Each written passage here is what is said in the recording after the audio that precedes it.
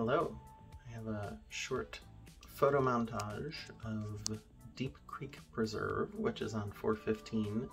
I pass it every day on the way to work. It's Florida, obviously, it's where I live.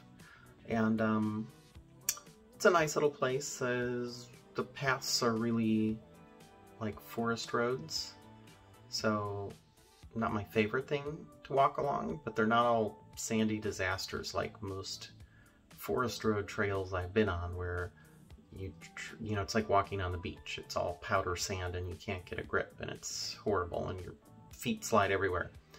So these were pretty well compacted and it was okay, you know, it was fine. What else? There were some deer. It was in April, end of April, and there were a variety of pretty flowers I really have not seen anywhere else ever. So I haven't run them through the app to see what they are, but I was thinking of that. Maybe I'll do that and I'll label them in the video. Anyhow, what else? There's a couple photos where the sun is there and the color looks kind of off, kind of strange. And it's because there were big old fires going like a city or two away at that point.